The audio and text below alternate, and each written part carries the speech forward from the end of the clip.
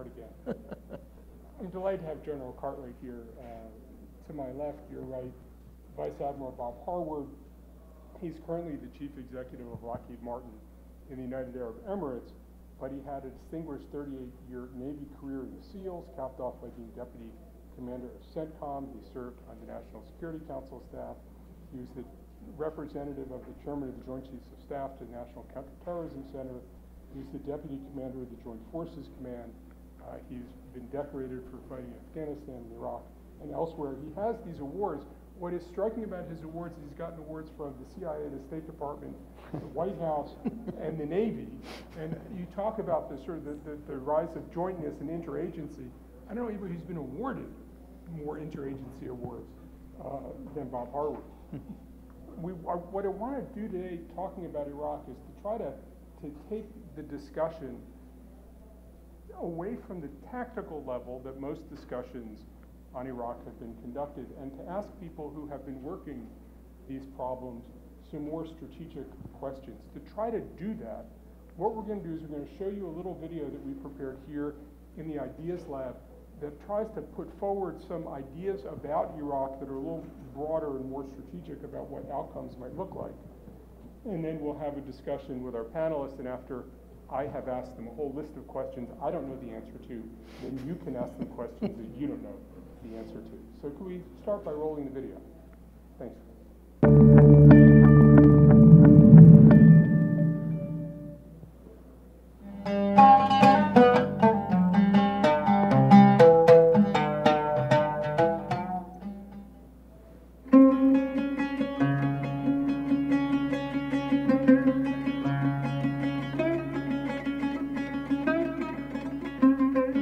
Iraq has been in crisis so long, it's hard for anyone to remember any time when it wasn't. The country's had a tumultuous history in the 20th century, including 6 military coups before the Ba'ath Party seized power in 1968 and kept it. The cruelty of the government toward its citizens was legendary. An estimated 130,000 civilians have died since Saddam Hussein was deposed in 2003, and the number keeps rising. Despite efforts since then to build a more representative government, Iraq has repeatedly fallen into sectarian violence. What is the nature of this country that seems so doomed to conflict? Does it have any future? What holds it together, and what pulls it apart? Might it not be better to break it back into the constituent parts it was formed from and start again? I'm Jon Alterman, the Brzezinski Chair in Global Security and the Director of the Middle East Program at CSIS. To understand these questions about Iraq's future, we have to understand its past. In 1835, in one of its periodic efforts at reform, the Ottoman Empire created provinces centered around Mosul, Baghdad, and Basra. Mosul was arguably far more connected to Aleppo than to Baghdad, and while it had a large Sunni population, Mosul province contained large numbers of Kurds who had their own ideas about their political future. Basra, by contrast, was a trading port deeply connected to the Gulf, to India, and even farther afield in Asia. Baghdad was the most Persian of the major cities and also had some of the closest ties to Istanbul. With the addition of some unpopulated desert regions, these distinct parts became the post-World War I British Mandate and then the state of Iraq. This became the traditional way of seeing the Iraqi map, in 3 pieces. But look at it in more detail and we see a more diverse sectarian makeup in modern times. Baghdad has become a majority Shia city, but there are large numbers of Sunni Arabs. In Basra, you have large numbers of Shia, but also a significant Sunni population. In Kirkuk, large numbers of Kurds, but suddenly a large Turkmen population. In Mosul, large numbers of Sunni Arabs, but still many Kurds, and a determinedly non-sectarian group. And each community is deeply linked to surrounding areas. So not only is the country a tapestry woven together, but that fabric is connected to surrounding communities. Sunnis to the west, Kurds to the north, Shia to the south and east. In the early 20th century, efforts to align state boundaries with sectarian identities went nowhere. It was in part because the Iraqi state wasn't especially relevant to most Iraqis' lives. In Basra in the early 20th century, there were only 10 primary schools, generally staffed by 1 to 2 teachers each. There were 2 general high schools and no universities. In place of the state, most Iraqis were influenced by ethnic origin, religion, sect, profession, tribal identity, degrees of urbanization, and economic class. Iraqis, quite simply, were part of a larger tapestry to which the state was just a small part. At times, the groups united, as reportedly happened in a broad revolt against British rule in 1920. But to a large degree, the state neither sought nor won affection for most of its citizens. This was about to change with the discovery of an important commodity.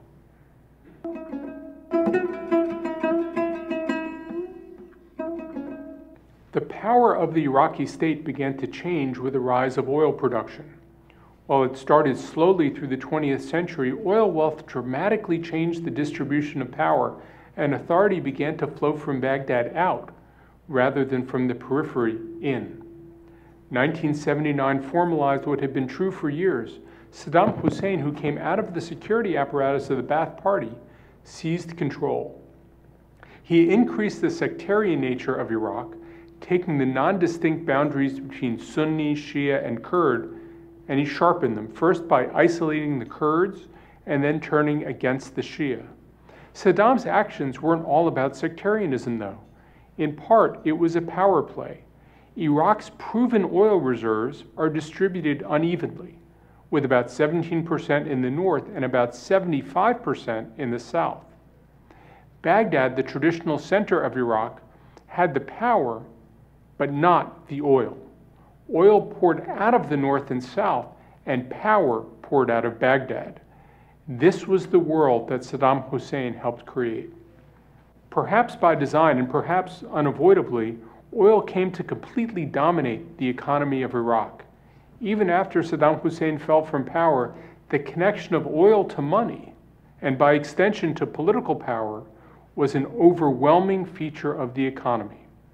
In 2011, oil production alone accounted for 53% of the country's GDP.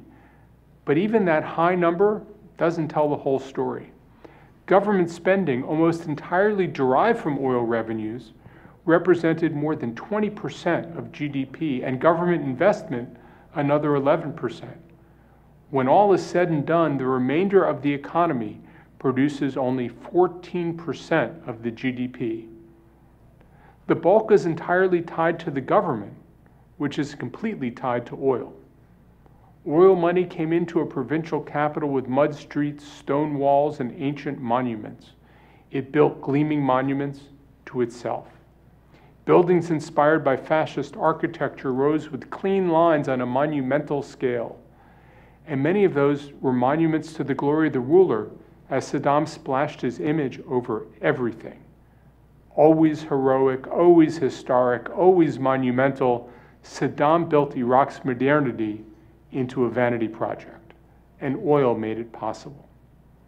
But in the clean lines of the Ba'ath Party's fascism and the monumental art it produced was something deeply ahistorical. The Iraq of the past was a tapestry, a multi-layered fabric of interwoven identities and textures. Traditionally, there were few clear lines in Iraq. In fact, the closer one looked, the more complexity one saw. In the world the Baathists made, the image of Iraq was intended to reflect purity and consistency. The closer one looked, the more purity one saw. Heightened sectarianism was part of this world. And the architecture is all about the strong state, which for Iraq was an innovation. Now the state not only sought to control everything, but to advertise its control. Writing in 1989, the Iraqi British author Kanan Makia wrote about the fear that Saddam Hussein's regime commanded. Who's an informer? He asked. In Ba'athist Iraq, the answer is anybody. By 1980, the Ba'ath Party had over 1 million members who were expected to inform on all acquaintances, family members, and other party members. This was the state that oil enabled. Saddam's Iraq was isolated from its neighbors in the world, sanctioned, and paranoid.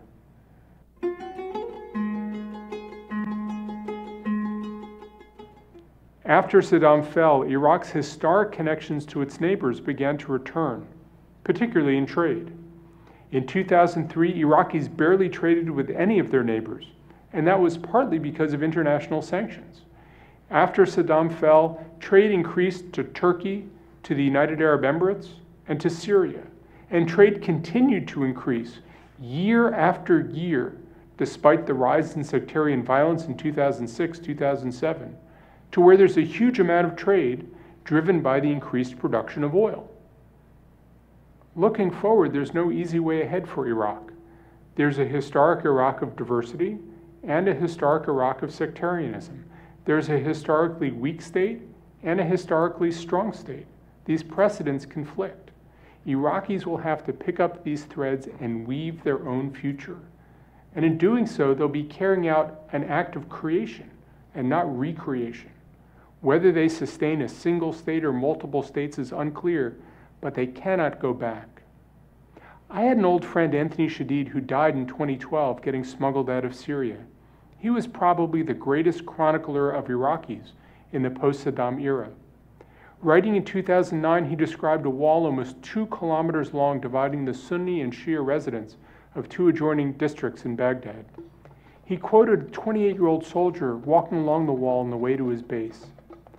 "These walls will be removed when the people of Iraq finally wake up again," he said.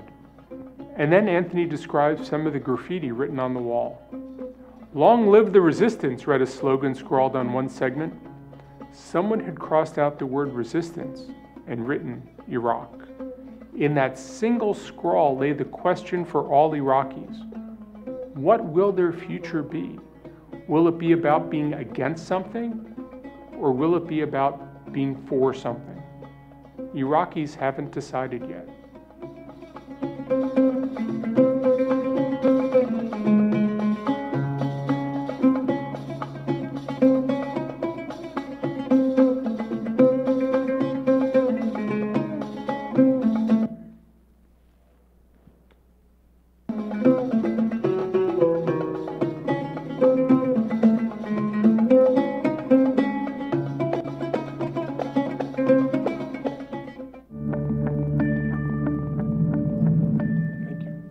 Actually a shortened version, and later this week we'll have the full version on the website, and it'll be on iTunes University and all kinds of things, so you can watch it. It's all a series of hard problems, and as the gentlemen were discussing downstairs, in many ways the strategic questions are not the military questions. But I think it helps to understand, for people who have been in the strategic discussions, how to even pose the strategic questions. I think the first strategic question to address is, has Iraq become more strategically important to the United States or less strategically important to the United States in the last 10 years? Where is it on that scale? And what's most important about Iraq's future and what's least important?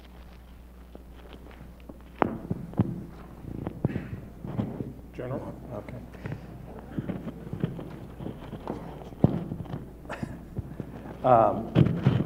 As we work our way through the audio stuff, these questions, is it more important or less important to us? Some of that is our choice, some of that is their choice, and some of that is, in this case, ISIL, ISIS, the events, the regional stability that are imposed on us as a result of the activities. So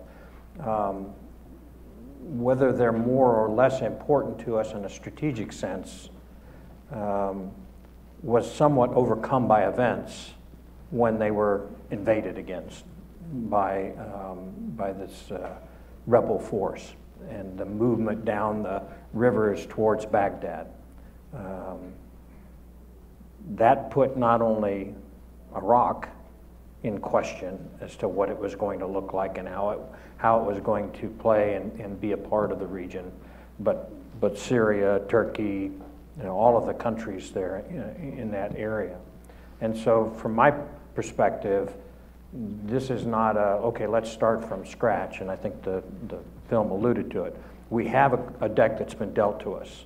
We're going to have to play those cards. And so as we play those cards, the question is, what set of tools can be most effective, have the greatest opportunity for what set of objectives? And I'm not sure that we should decide whether Iraq should be one central government, look like us, those questions. But I do believe that in the taxonomy of strategy, at the national level for us, a government that is representative and inclusive, a government that has a sense of and an employment of the rule of law, and I think particularly important today is a government that is perceived as accountable to the people. Okay? Now, whether that's a democracy, whether it is 3 countries, I think those are internal questions that we ought to set the stage for. So any strategy now that we put together from a military standpoint or from a national standpoint should be judged on the basis of those 3 issues of rule of law, the accountability side of this equation, inclusiveness, and as we build the strategy, what we want is the maximum number of tools available to be used across the maximum amount of time as we go forward. But at the end of the day, there is no military victory. This is a diplomatic activity of which an element has, by requirement now, become military. But every step along the way, every decision that you make and every opportunity that you come to should not be for free. In other words, we should have a say in saying, okay, we'll do the following things if you demonstrate a more inclusive approach to governance, a better rule of law approach. So our military assistance should be conditional. Conditional. It has to be conditional. Do you agree with that? Without doubt. And I think now what we've learned the last 12 years and our capabilities at the strategic level to collaborate and have the capacity for the policy and strategy that supports us is better than it's ever been before. I'm struck somewhat, being not a historian myself, but having lived through the history of this region for so many years. Graduate of high school in Tehran. And being in Tehran when it fell in 1980, early 79, January 79 when the Shah lost, I remained the kind of glass half full as opposed to the glass half empty. And we're at one of those times where we really have the focus to see the opportunity that this situation presents. No other time have we had more partners willing and wanting to be involved in the solution of how we're not only going to support Iraq, but what is the solution for Syria as well. So I think bringing all those things together at this time is really the opportunity for this administration, our country, and all the coalition partners to give that focus it needs. And your statement, just one last statement about, I don't know if it's a weak state, it's very much a maturing state. And if you look at any history, this may be a very poor analogy, but when my daughter was born, she was a very beautiful girl, and she's always been a very beautiful girl. Some kids start off very ugly, but they grow up to be beautiful young ladies. We're on that growth here, and I really see, I'm more encouraged now because the region's always been very dynamic, dramatic shifts periodically.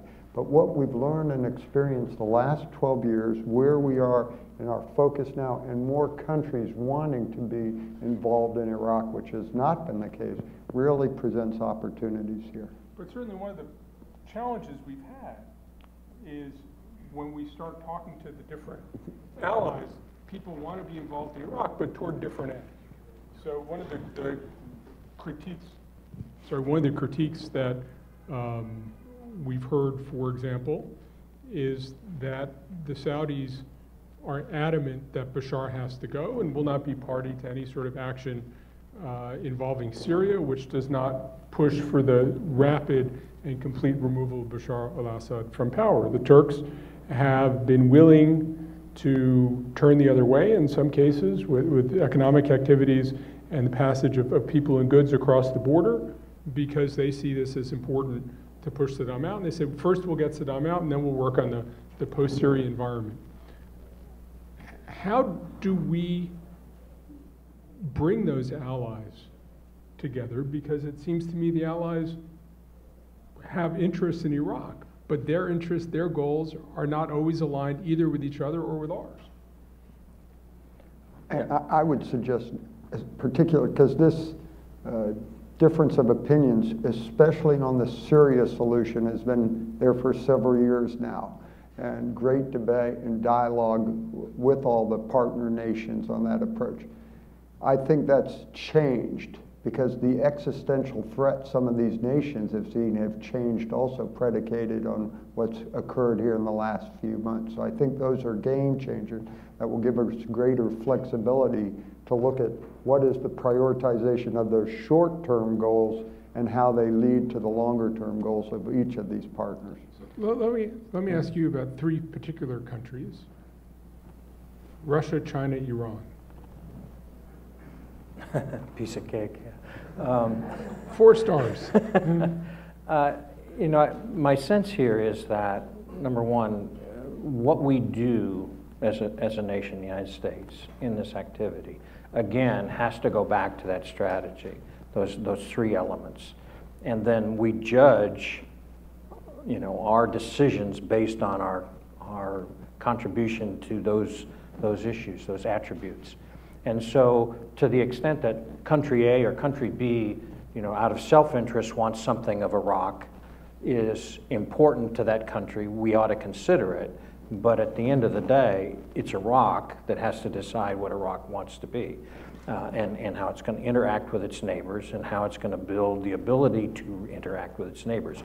You demonstrated how oil made that relationship very different.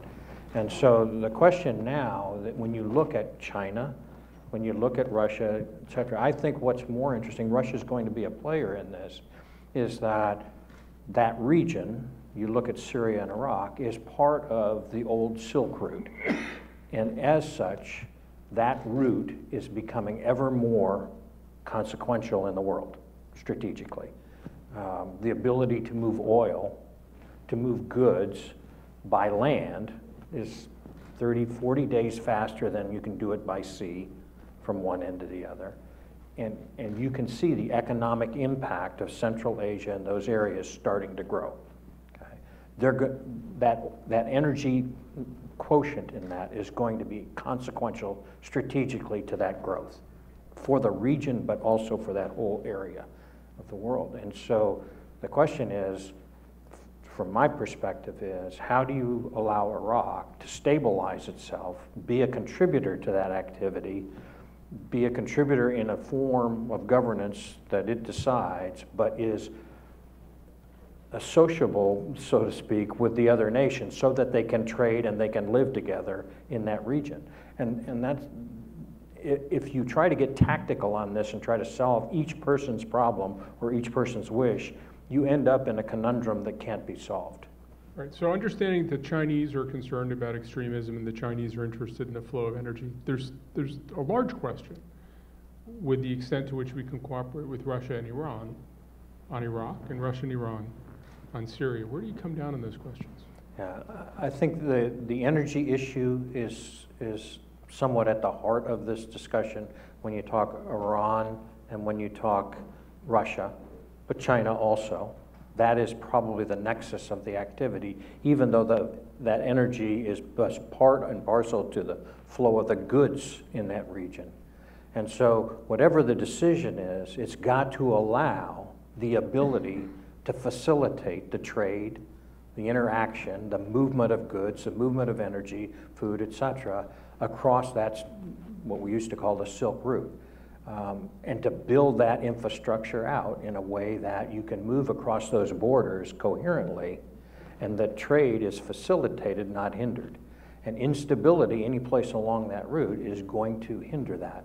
And so what you're looking for here is, you know, typical Americans, we would like to have this done in a commercials period of time, you know, another 30 or 60 seconds, and okay, we've made our decisions, now it's fixed.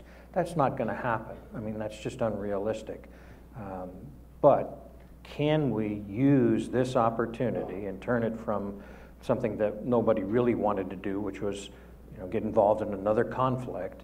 Can we use it as an opportunity to apply leverage to get a set of attributes that would allow that country to determine its own fate, understand sovereignty, and be able to interact with its neighbors? That's the question.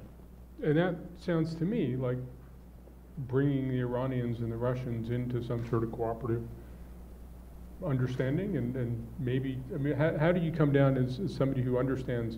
I first heard you talk about Iran a couple of years ago.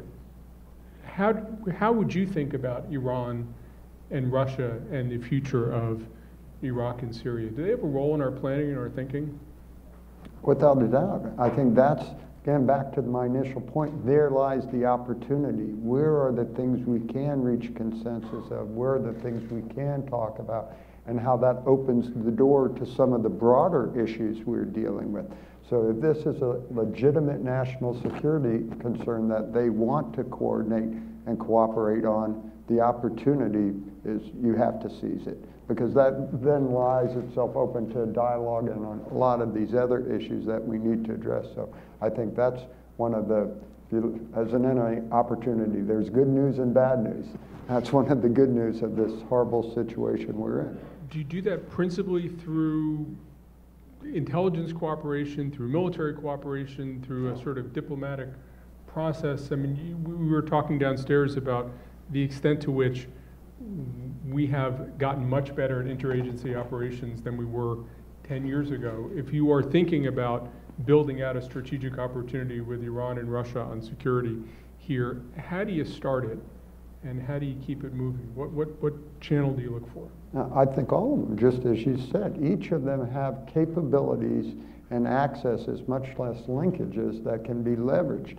And again, going back to how we've matured the last 10 years, the interagency process, the collaboration and the cooperation is really unprecedented. So the team will get this right. If the policy, if the overarching policy is we're going to move in that direction. So that at the end of the day, that decision on what policy we're going to embrace, and it's difficult because each of these countries, Russia, China, Iran, we have much different policies on. So looking at through this lens can reshape some of the policy. If engagement and cooperation to open the dialogue is your policy, here's that perfect opportunity to exploit it. You had talked before about the importance of remembering that the military is a relatively small and almost subsidiary piece to this whole process. But as we look at military operations, because they're dramatic, because they make good television, because they can be cataloged, because you can graph them, there's a way in which there's a seduction toward a military focus, because you can deliver clear results in a defined period of time. As you're thinking through the process of this kind of larger approach, how do you keep it from drifting into more of the military space than it should be? How do you keep the complementarity of the broad spectrum that Admiral Harward was talking about? I mean, as I said earlier, and I truly believe there is no military solution to this activity, but I think you've characterized it in a way that's useful, in that if we take what's occurring today, where we have train, advise type activities going, and they usually go at 3 levels. First, you go in and you just try to restabilize, you set up at the inner safe enclaves an ability to recruit soldiers, train in tactics, techniques, and procedures, get them somewhat ready. The next stage of that is that you move those trainers and advisors further out to the operational units. Because if Cartwright was trained at boot camp, when he gets to the 101st, there's more training that has to be done. So that's the step that we're seeing begin to be executed. And then the third step is you start to embed forces. Now, if that taxonomy is true, that's 3 key decision points that the State Department and diplomacy can use and say, we'll move to this next step, but we need to see the following things happen first. So you've got an opportunity to negotiate your way, and don't be looking for 100% solutions or things like that, but are we moving in the right direction? Is the government responding? Do they understand the urgency of the situation? Then you're using the military's activities and the leverage of them and the visual effect and all the emotional effect to move that bar in the right direction. And those are the steps we're looking for right now. If we just rush ourselves, you know, okay, it's inevitable, you know, we're not going to win unless we have boots on the ground. Okay, you've skipped over so many steps, and now we're owning the problem as the United States, and the outcome is our outcome, not the country's. And that's the piece that we're trying to sort our way through, and the patience of the interagency to look at the steps, look at the opportunities, look at the points of leverage, and to move through them, and to have as many as possible, you know, without stringing out a conflict is really, I think, where we are right now in this discussion. And I absolutely agree. I mean, I think whatever inroads we can make in a discussion and a dialogue with Iran, with any of the regional actors, with Russia, with China, I think all of those are absolutely essential, because at the end of the day, each one of them wants to see that they've got the ability to realize a future, you know, that has trade going on, that has the ability to move across borders, et cetera. And absent that, they're all disadvantaged. I ask you a question based on your experience of somebody operating in the field. One of the drivers of the Sunni insurgency is disaffected Sunnis who feel they don't have a future in their own country, who feel they need Daesh, ISIS, ISIL, whatever you want to call them, the Islamic State, to protect them and to give them a place at the table where they can negotiate for their future.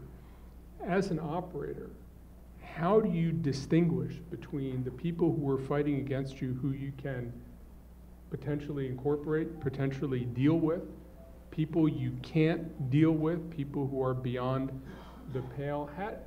How do you decide who the potential partners are in a very bloody conflict as we're seeing now? Well, as you know well, that's been the benchmark for the last 14 years of war, so to speak, since the beginning of our military presence in Afghanistan in 2001 and 2003 in Iraq.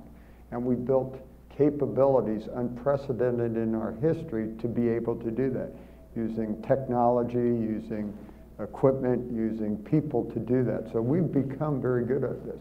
In this situation, though, it's going to have to be in concert with the government of Iraq. And while there have been some previous political shortfalls in that regard, I think here's one of those opportunities to partner. As you looked when we came out of Iraq and went to this presence, a lot of those capabilities that we were building and leveraging in partnership with the government of Iraq were attrited, because we did not have the capacity and the backbone of our personnel and our equipment in place to provide that.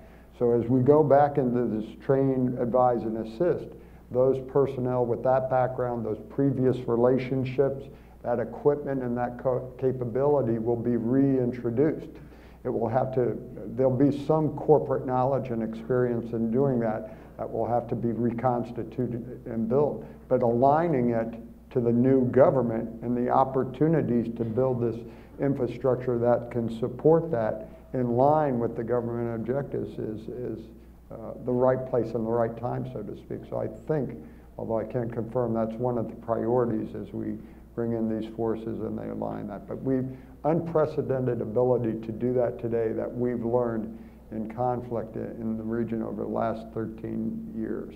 Is there anybody we should decide we're not going to work with on the Sunni side because their hands are too bloody, because they've tolerated too much? And I think at the moment that's the second priority. We have to get after the problem first. I think it was really important also to, as we put the training, move to this second step of train advise, to reach out to Anbar, to reach out to the Peshmerga, to say, we're going to include them. There's no way around it. We're going to be here. They're all going to be part of this issue. rather than just stay centralized in Baghdad and centralized in that region. Demonstrate that we're going to get out and be inclusive in the solution set here. And that's conditional or unconditional? It was conditional. It wasn't offered, as best I understand. It was a demand on our part that we be allowed to do that. The agreement is that it won't necessarily happen on the first day, but that it's going to be part of this second stage of train and assist. And should our working with the Peshmerga and others be conditional as our efforts to work with Baghdad? Or? I think so. And if they say, we'll do our thing, you do your thing, then we may do less than we might want to do. Again, and that's okay. Again, don't look for the 100%. Yeah. You know, push hard to get and get the attributes that you want. Let me ask a military strategy question, and that is, some people say, you know, what really has to happen here is somebody has to lose. That you can't get the deal you need if everybody thinks we actually, at the end of the day, have to be in power. That somebody has to say, we're not going to be in power.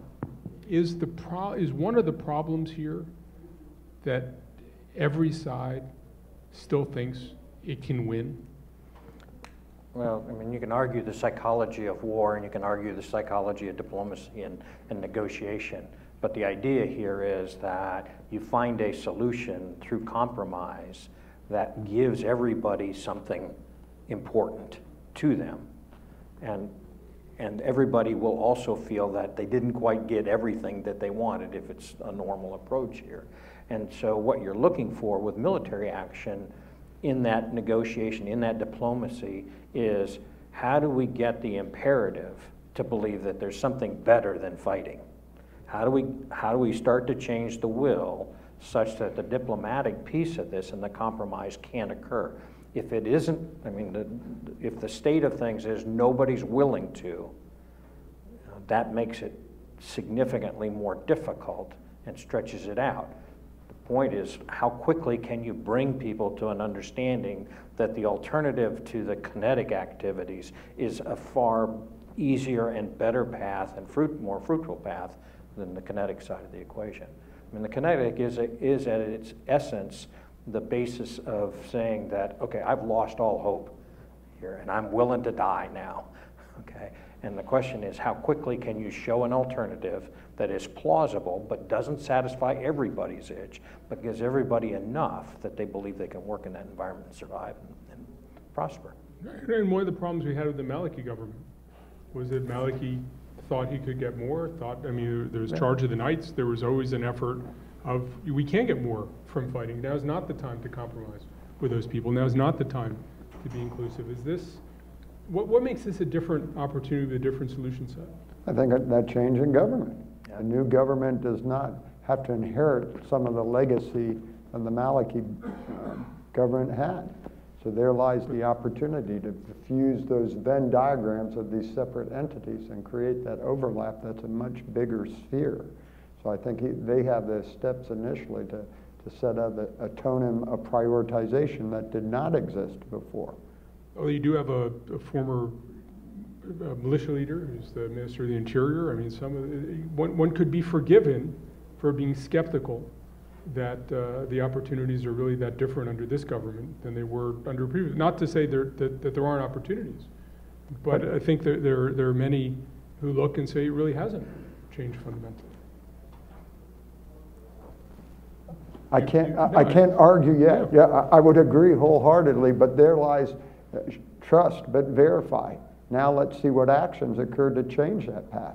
I agree with you completely. But my sense is the imperative that's been created is through ISIL and the brutality, number one, and number two, because of the path that was taken in Iraq, the ability to fend that off on their own has exceeded their capacity, their capability, for a lot of reasons, for the sectarianism, for some of the decisions, resource decisions, et cetera, that have been made. So now that imperative is the basis of an opportunity. And the question is, how do you use it? How do we think through the Syria conflict in this context? Is there a necessary extension of the policy towards Syria? Do we need to have a clearer understanding of an endgame in Syria, or can we deal with Iraq, where we have a friendly government that wants to cooperate with us. In Syria, we try to reimpose the border and leave it. I mean, does that work, or do you need to bring Syria? I mean, my sense, it's arguable, but my sense is the same three attributes are desired out of an end state for a Syrian governance structure. Okay.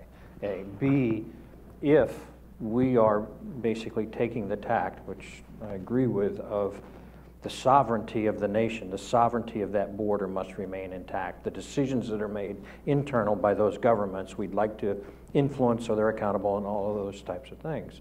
Okay, if that's true, then this should not turn in for us to a war that erases that border.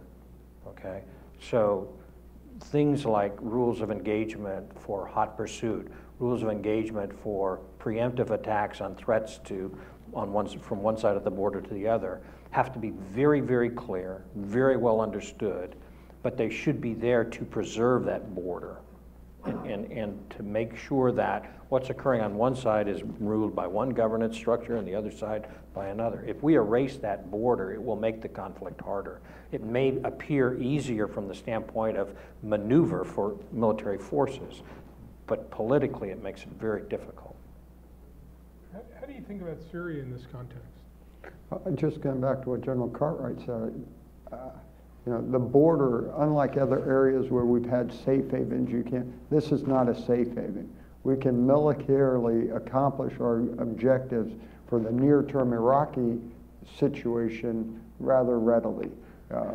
While a sovereign state, a clear border, the access and the things you can do with that militarily are unprecedented, unlike and very dissimilar to a haven such as the Fatah.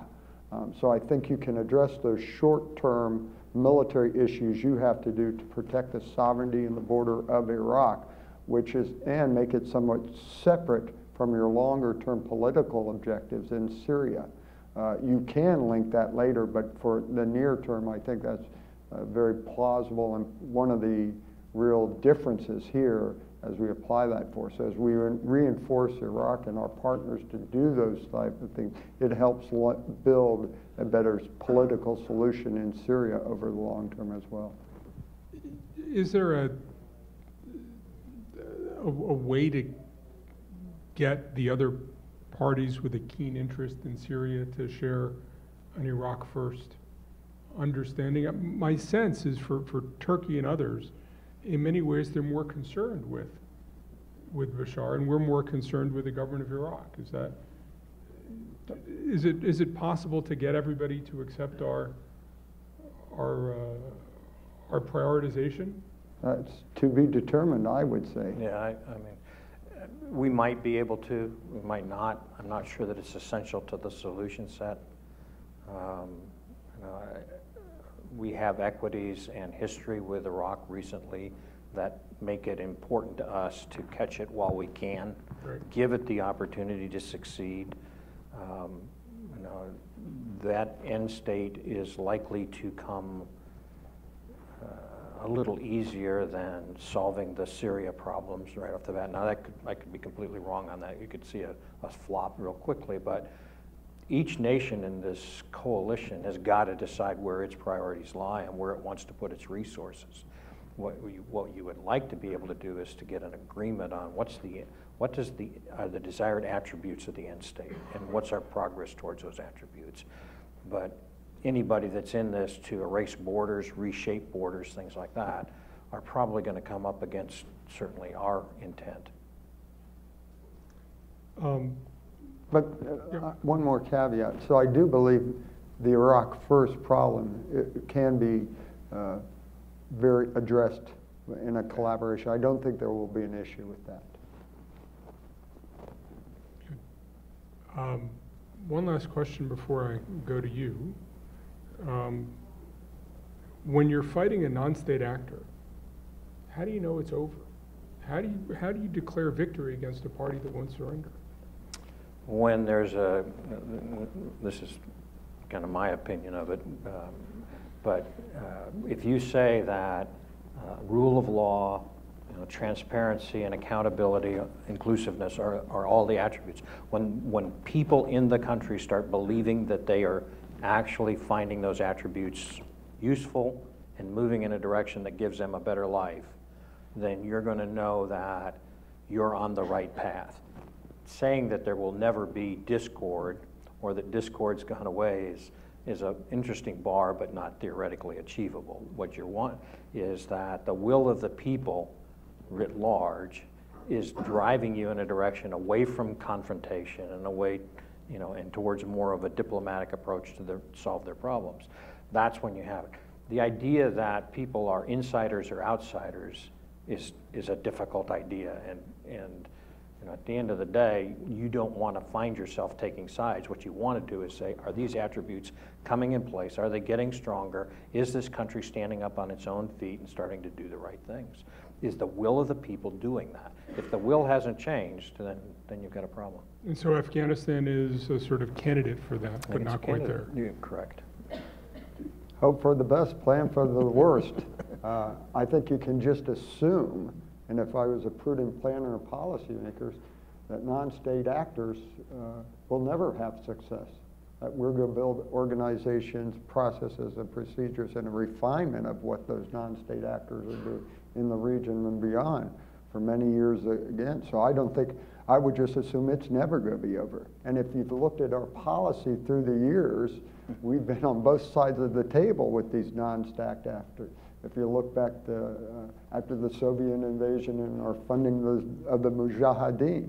So we flip-flop. If you're going to take your consistent policy, if your long-term policy is going to be that we're going to, I don't want to use the target, but be dealing with non-state actors who pose a threat, an existential threat to nations that are developing a governance that are reflective and responsive of its people for the long, is a very safe assumption in my regard. So I think plan accordingly, because we're going to be in this business for a long time to come. It's going to last as long as the war on drugs, the war on poverty.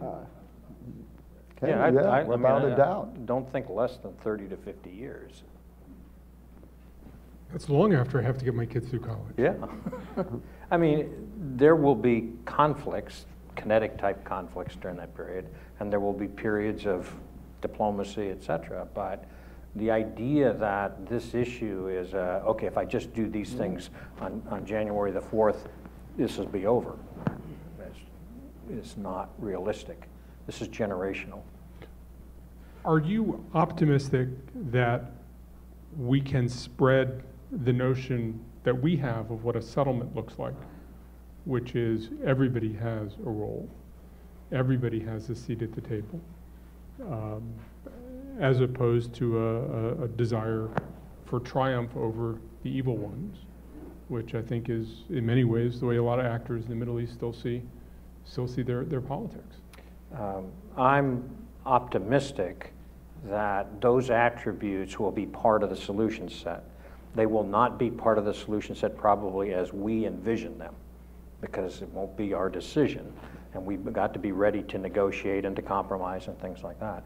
But those attributes to settle this for some period of time of a 50-year peace or something will be part of the solution. I'm confident of that.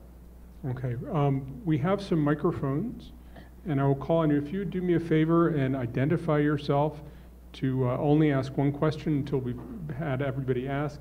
And third, one of my pet peeves is people who make statements and then say for their question, what do you think of my statement? So we have this incredible talent. If you could genuinely ask them questions, I certainly haven't covered it all, I would be grateful. Let's go right here, sir. Excellent panel. George Nicholson, policy infrastructure consultant for SOCOM. One of the things your former boss, Jim Mattis, almost bankrupted me, the number of books I've got in my library, but I think when he retired he had 5,200 books in his library. But he talked about the criticality of the future of understanding the cultural, the historical, and political background of the areas in the world we're dealing with. Stan McChrystal has said the same thing in the last 2 years. He said what he would change when he went to West Point is less of a focus on engineering, but more of a focus on those items. From where you all have both stood, the importance of understanding, before we start breaking China out there, of understanding the background and rivalries that go back tens, hundreds, almost thousands of years, of being able to understand that. I mean, for me, strategy based on historical is not the way to go. Historical gives you context for strategy, and you should not go into a strategy without a good, and I absolutely agree with what you're saying, an absolutely good, solid understanding of the history as best you understand it. When you get on the ground, the detail of that history becomes far more important, far more relevant to your opportunity to actually provide the National Command Authority with the leverage points to end the conflict. Not understanding that brings you to peril almost always. So your question over here, sir? Peter Humphrey, I'm an Intel analyst. There's about 3 or 4 times more Kurds in the world than Palestinians. I think it's nuts that Palestinians deserve self-determination and the Kurds don't. This is their best chance in centuries. Why don't they go for it? All they have to do is promise not to take Turkish territory and promise to help suppress the PKK. Why aren't the Kurds going for it? I'd love to take that one on. Listen, the Kurds, the Sunnis and Shias, all the different factions in Iraq have more enemies individually than they do collectively. Just as we're working that Venn diagram to make that centerpiece bigger inclusive policy, the same thing applies to their enemy. So I'm very concerned at the end of the day, and we've felt this way for many years, that any of these entities that break on their own, short term may give you a solution, but over the long term they become targets for those who have interest in there. It makes their national security interest individually much greater and much more threatening than they do collectively. So again, for the long term, a federated approach, it has to be included with all the entities if you really want to get long-term stability in the region. So that may be their best opportunity, short-term, and they may be able to accomplish it, but down the road, it could create some significant problems from them internally, much less externally. So I'm very concerned with how that would evolve because Iran and the Turks have a much different approach on the Kurds than they do on the Sunnis and Shias, and those may be overriding considerations down the road. He's right. Right here in the front. I'm Isaac Marogi. I'm a medical corps officer, and I served in Iraq. One of the essentials of having a coalition is to have partners in that coalition. And do we have a real partner in the Iraqi government that they talk to their population one thing, and Microphone here, please. oh, they talk to their population one thing, and then they turn around and tell us something different. So what is your take? Do you think there's a real partner in the current Iraqi government? If I'm an Iraqi and I'm looking at partners in the United States, tactical, operational, strategic, we've been down that road. It came in, we built partnership, and then in 2010, we walked away from many of those partnerships. And so this goes back to the region at large. And from a military perspective, this ebb and flow of our policy could probably be illustrated in force presence. You know, where we were before 9/11, where we were in 2008 at the peak of the Iran-Iraq war, what level we're at now, and what level that's going to be down the road. If you look at our other commitments in Asia and Pacific, we have been consistent throughout our history in that after World War II of our presence and commitment and partnerships. So if you look at this region, we can't decide if we want long-term partnerships through military presence, through political engagement. So I think we have to, again, back to your overarching policy, making a commitment to this region that we haven't had before will help build that trust and confidence that this is a genuine partnership. Because in that partnership, we've asked a lot of our political and military leaders to not sacrifice, but put a lot at risk by what they've invested in our partnership. We've got to take that into consideration if we're going to maintain and really make it a true partnership. So, and that affects how domestically they work. And internationally, when you look at some of the other partners in the regions and the things we've asked them to do in supporting our policies. So a question here and then one back there. Roger Wallace, Pioneer Natural Resources. I have another Kurdish question. Were either of you surprised at the response of the Peshmerga to the initial onslaught by ISIL? And what does that mean to the overall effectiveness of the Peshmerga and sort of the continuing battle against ISIL? I was surprised. I was very shocked. After looking at some of the after action, I could understand why. They had shifted their focus and all. And if you look at this in the more strategic, we had a significant intelligence failure here.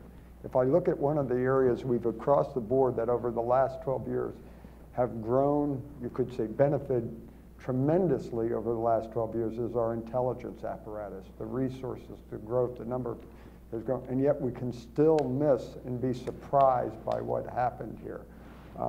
So yes, that did take me by surprise. But since then, the actions and efforts, ability to reconstitute, reinforce, encourages me with the right focus, they'll get it right. But yeah, I was very surprised. Some question there in the back. I'm Ali Wine with the RAND Corporation. Should the United States assume that groups in the vein of ISIL will just continue springing up kind of like the whack-a-mole game? And if that assumption is correct, how sustainable is indefinite counterterrorism policy on the scale that we're pursuing it now? My sense, and I think you probably are along the same lines, is normally there's 3 stages to this activity. There's the incipient stage where you actually have the opportunity to cut the head of the snake off. It's usually an individual, an iconic individual of bin Laden or whatever. And then there is that stage where you build the ability to reinforce. So you lose a person, you got a person to stick in. And then the third stage is franchising, where the pieces start to come. And there isn't a single. We're in franchising now. Unfortunately, we're in franchising. And so this is going to be around for a while, and there will be an element of whack-a-mole. The question is, in the political solution that you make for a particular country, let's say Iraq, does it put them in a position to repel these things with some reasonable expectation of success? And to be able to do it, and to understand not just that these guys don't agree with you, but what is it they don't agree with? Why don't they agree? Is it that they can't feed and house their families, they've lost all hope, those types of things, or is it, or is it the lack of accountability of the governance? But understand those and respond, because none of these issues are static. They change. But we are definitely in franchising, in my opinion, on a global scale of this activity. And so knocking one off, taking an ISIL off the street is not going to change it. The maturation that's gone on now is one that is now in both Yemen and in this area starting to go and control territory. That's the fundamental shift that you've seen.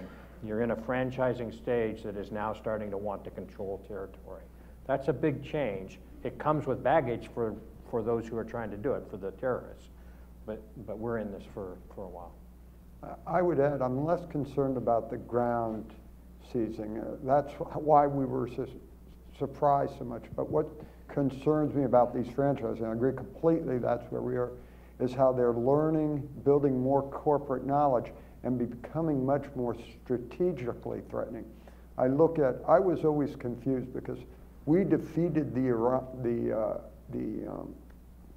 Soviets in Afghanistan by taking out their air. We provided stingers, enabled them. And yet, no one leveraged that against us in our 13 years of war. No one had a concerted campaign to go after our air. I was always surprised at that. And yet you saw here in Syria, Chinese used platforms to take out air. So they've learned their lessons. So I'm more concerned about these change in acquisition of state capabilities and strategic tools that can cause black swan type of events and capabilities for these disparate groups that are spinning up that we're going to have to confront and deal with. So the ground thing is, I think, part of this intelligence failure. How could we be so surprised to see so much land? We can recoup from that. It's some of these strategic threats that are what we're really going to have to keep our eye on. Senator. Thank you very much. John Warner, retired member of Congress. A very distinguished discussion and panel this morning. But I want to talk about an immediate problem, and that is the President just reiterated yesterday the Iraqis are going to do the fighting on the ground. Now let's go back over the years, General, when you and I were in public office. You on the General Staff overseeing the rebuilding of an Iraqi military force. Some $20 billion over time was appropriated by the Congress in reliance upon representation from the Department of Defense that this job is being done and it will have a mission and a value in the future. Now, you know well what has happened. The President has said they're going to do the fight. What have we learned from the past that will be changed in the future? And what's the period of time by which these newly trained individuals can pick up the responsibilities to make a truly air-ground team combatant force against ISIL? Yeah, I think those are the questions that we ought to seriously reflect on moving into this activity, and seriously reflect on when we look at the military strategy that we would like to employ. We did the training, we did the equipping with America's tax dollars and lives, and divisions disappeared off the battlefield very quickly. In the interim between our departure and now, the governance was not as holistic and inclusive as we would want it to be. It was allowed to shape the military into a tool of self-preservation of the government rather than the people. It was allowed to go back to sectarian organizations and then resourced accordingly and supported accordingly. So part of what we have to do is have some assurances that that's not the path that we're on. That's why it was so important to say, if we're going to go in there, we're going to have the opportunity to train Peshmerga. We're going to have the opportunity to get out into the western areas and train those forces so that the Sunnis and the Shiites are all given the opportunity. Is there a guarantee that it will be better than when we left it the last time? The question is the imperative there? Do they believe that they are sufficiently threatened that there's no better way to get it? You know, the question about, are you our friends? Well, when I look around, nobody else was going to run to the support of Iraq. So they've got to know that we're the best game in town. So the question now becomes, what's our leverage and how do we play it to get down that path? At some point, do you go to embedding? Do you put ground troops in there again? I don't think that's necessary today, I mean, based on what I see today.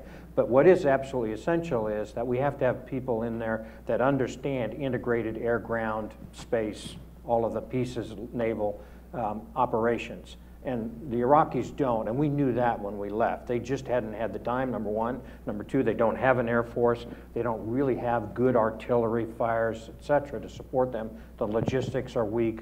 We knew that departing command and control. So that's where we have to focus.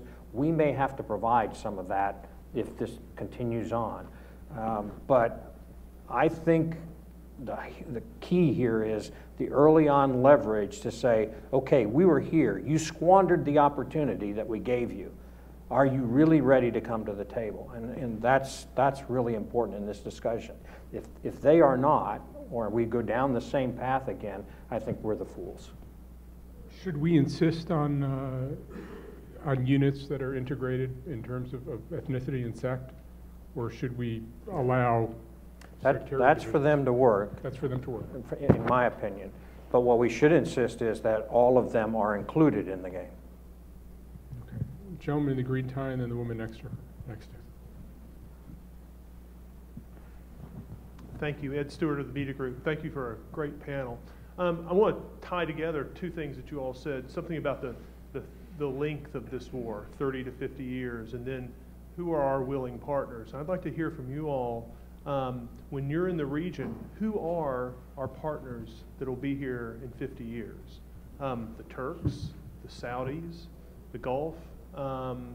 Who are those partners either right now or emerging? I want you to see if you can take us forward 30 to 50 years at the conclusion of this, and who's going to be at our side at that time. Thank you. Looking 30 to 50 years out, you're always wrong, but you are looking for enduring partners. They will change over the time. Those partners will always operate first in self-interest, and then where you align as to how strong at any given point in time the relationship is, the willingness to commit, et cetera. What I think that we have to do is come up with, this is my opinion, so take it that way, but we have to start to find what used to be called extended deterrence. But we have to find a way to show that we have skin in the game, we have responsibilities and we understand them, and we are accountable for them in our relationship with those countries that are willing to be our partners in this. And that there is, through that extended deterrence, and that was always mentally nuclear weapons. That's not really where I'm focused. The issue is, how do we build border systems? How do we build passive and active defenses that put into question anybody who would incur, either at the terrorist level or at the nation state level, the desire to go into someone else's country? And put those in place in such a way that the worry of that being brought to the table is enough to put in doubt any adversary's idea or mental state that would say, I can get away with this. So we've got to start to build that mindset in the region. And we've done that. I mean, quite frankly, CENTCOM has been incredibly good at things like standoff distances for terrorist activities, things like passive defenses, missile defense has become very capable. The air forces and the navies of these countries are now starting to adapt to the threat that's there, not the threat that they maybe wanted to buy the big shiny platform for. And so, this is going to be part and parcel to what does that look like and how do we start to get to it. And, my mind is that's a doctrine. That's a partnership doctrine that we say, for this region, this is what we're willing to do. This is what we stand for. If you stand for that, we'll help you. We'll be part of your extended deterrence. You agree? Without doubt, every point. But this commitment again, that you're on this embracing and understanding, I don't want to call it a war, but this long-term presence and engagement, that's going to be a consistent theme overriding in our policy is part of it, because I think that's where we've been sporadic. We've lost that partnership. We look at certain junctures, we break away when understanding, and it's economically, it's militarily, it's politically, all those ways. How do we ensure that our partners believe that we have that long-term commitment? I think that's where we've suffered in the region.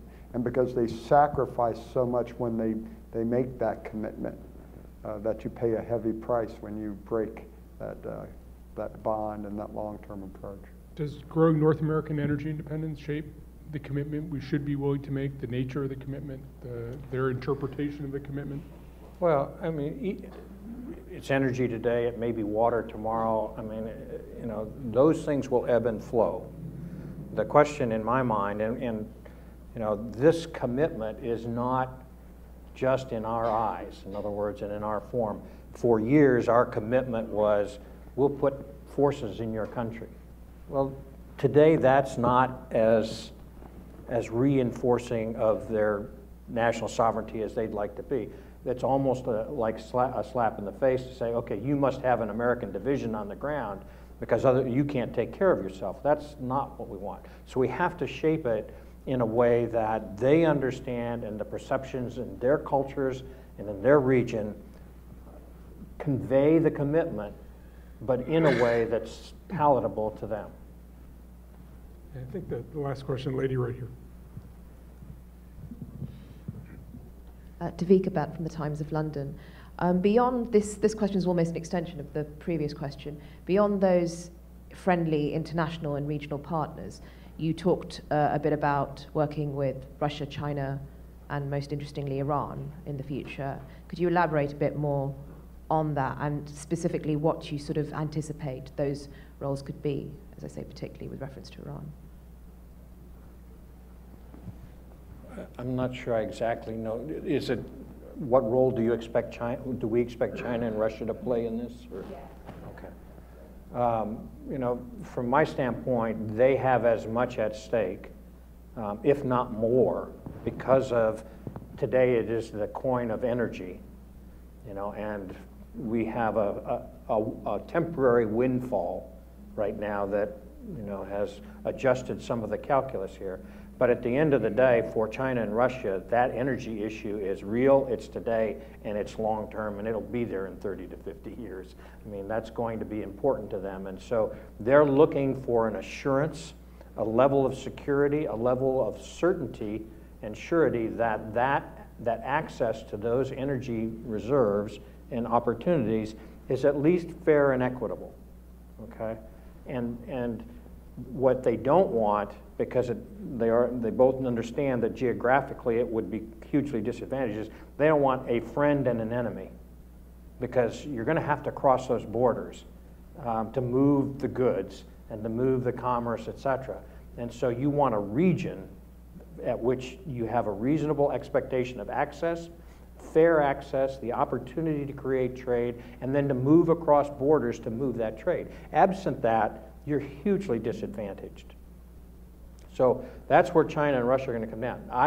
My sense is, you know, this is just me talking to my counterparts in those countries, they'd like to see each of the countries work out their problems, but they'd like to see it in a context of an understanding that to facilitate the region and to make the region flourish, you've got to be able to move across these borders with your goods and commerce and whatnot, and you have to have an assurance that there's enough political and diplomatic stability in the region that access to those markets is going to be a reasonable expectation. Are you optimistic in the longer term that you can bring the Iranians into Well, I think the geopolitical contents of this problem is a driving factor in doing that, yes. Yeah. Importantly, I want to, before I thank the speakers, announce that lunch is just outside on that little panel by the windows. But I do want to thank the speakers for some really, really thoughtful and probing insights. I want to thank you for your patience with our sound system, and thank you for coming. We look forward to seeing you again soon. Thank you. Thanks.